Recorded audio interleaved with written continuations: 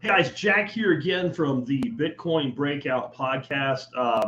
In the last video, I showed you why your sats were not accumulating. Possibly, I'm not even sure if that's true yet. I'd love to hear back from somebody if that's why. And it probably makes this video not necessary, but I think it'd be a good idea anyway to go through the fact that there are settings in the Fountain app that you can go through and set up and what you might want to do with them. So again, to get into your settings, at the top right corner of the app, click on the three little dots there, and you'll see all the different things you can do. Let's go into the main settings first. You click that, and the first thing is your notifications. So you'll notice when you're on the main screen, let me go back here a second. You'll see right there's a little bell. It says I've got 99 notifications. I'm not real good at keeping up with my notifications, but that lets you decide, well, what notifications do you want to get? And so you can see when someone follows you, if you want those notifications, when someone likes one of your clips, when someone comments or replies to your comments, and when you click on the podcast one, you can decide which podcast you want to get notifications of. I think that is still, well, in its infancy stages. I think that's something that needs to be worked on. I haven't messed with it because it literally looks like it has like every podcast you've ever listened to, not just what you've subscribed to. So I don't know. So, but now that I'm looking at it, they are all shows I've at least listened to a little bit. So you can do that. And that way you'll get a pop-up notice when one of the shows you like has a new episode. You can change your automatic download. So that's the next thing in the thing.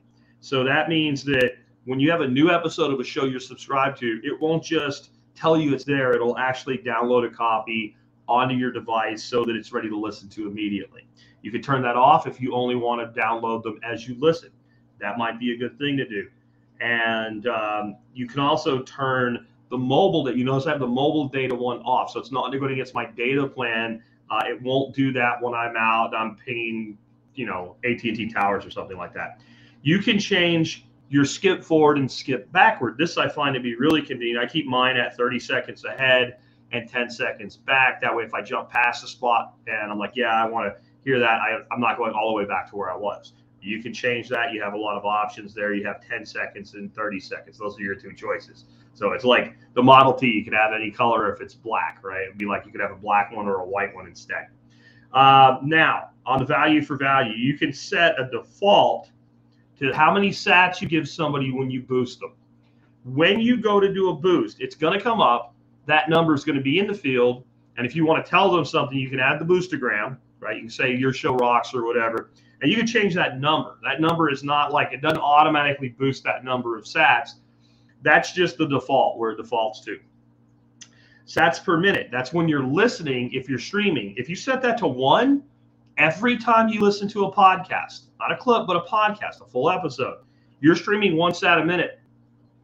And that was the last video I said, if you're earning less than a sat a minute and you're streaming a sat a minute, as your sats accumulate, they're going right back out. So just be aware of that. Just be aware of that. I mean, that makes perfect sense. Sats per like. So when you see a clip and you say, I like that clip, or you give somebody's comment a like, you can't set that number below 10 sats. This is what social media has needed. You need a cost per action of something so that people aren't spamming and causing problems. What have you. That said, 10 sats is less than a penny. So I decided if I like somebody's stuff, I'm going to give them at least 25 sats. It's also a nice round number because a lot of times if somebody makes a clip of one of my shows and I really appreciate the way they did the clip, I'm like, that's worth 100 sats. It's 3.5 cents or something, right? So that way, instead of 10 likes, I only have to do 4. So that's just why I picked that number. And then if you want to make your boosting private so that nobody sees it except the host that you're boosting to, you can then set that there. And then I really like this as well. Now, I've got 3 clips right now running paid promotions. So I want you to see my paid promotions. If you're not a subscriber yet, maybe you'll become a sub.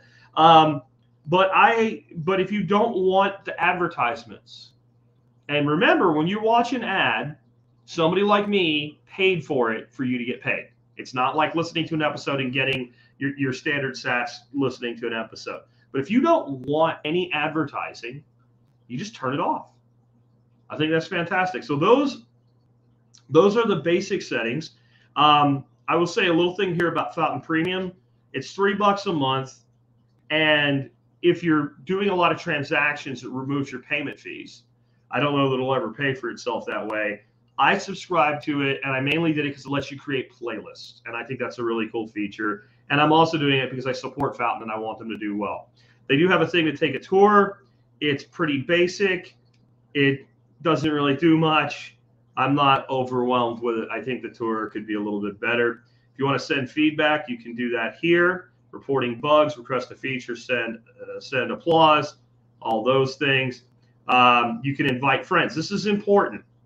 If you take that code right there and you invite somebody and they join Fountain, it increases your earning power.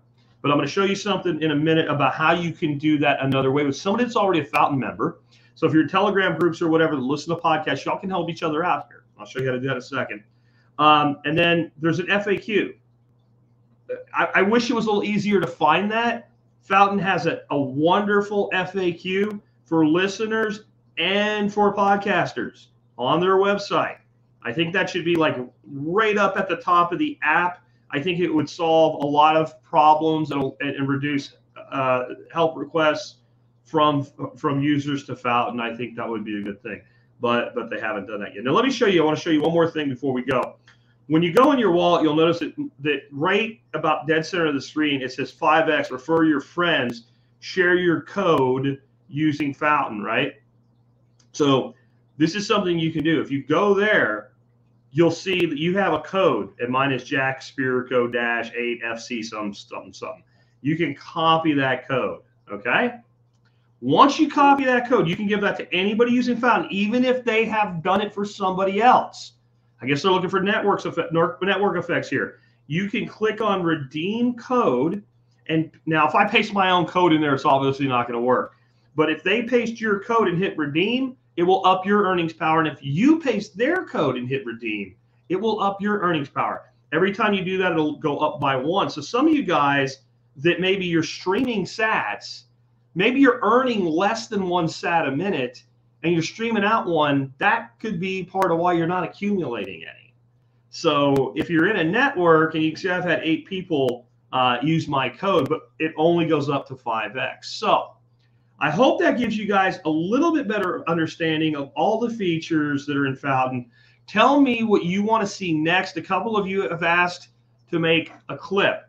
It's really easy, and I plan to do it today.